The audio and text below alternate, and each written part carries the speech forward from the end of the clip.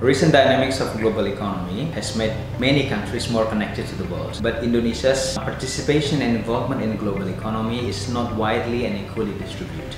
It is mainly dominated by the western part of the country, especially Java. So the participation of the eastern provinces like Papua is very limited.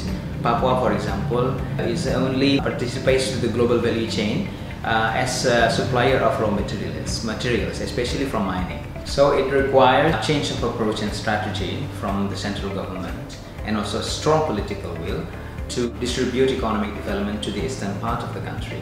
But local government initiatives is also very crucial.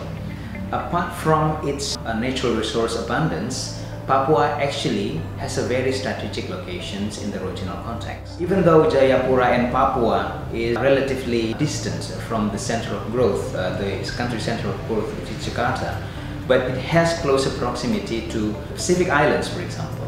So the city of Jayapura in particular should make use of this comparative advantage to promote its economic development and to realize and play a greater role in the regional context. It requires massive infrastructure development. It also requires massive improvements in human resource quality.